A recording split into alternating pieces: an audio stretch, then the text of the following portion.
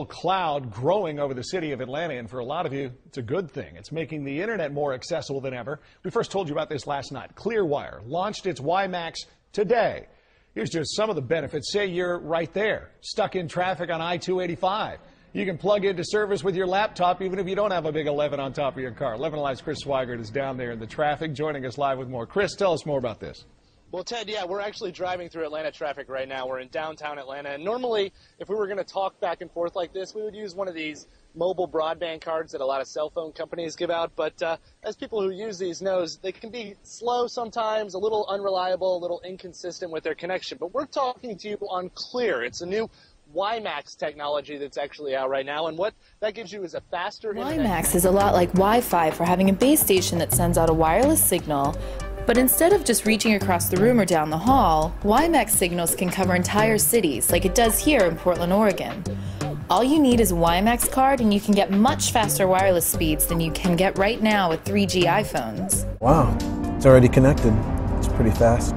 Definitely increased my productivity. I was able to download large PowerPoint presentations, check my email, and stream video, everything that I pretty much wanted to do. It's definitely faster than my DSL I have at home. I'll be able to go outside, nice sunny day, and study, whereas before I would have to sit inside. And the download is complete.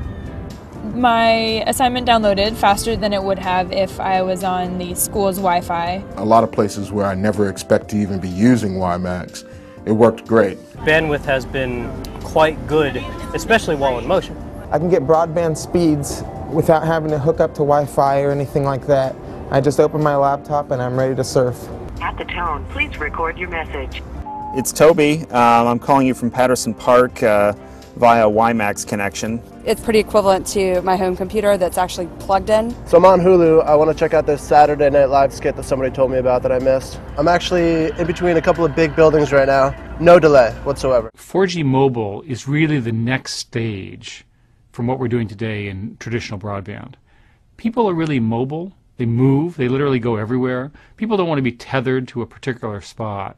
So by having the kind of performance they can get on a landline and wired to their homes or their offices, wherever they are, unleashes a whole new dimension of entertainment, experience, work, and frankly, better lives.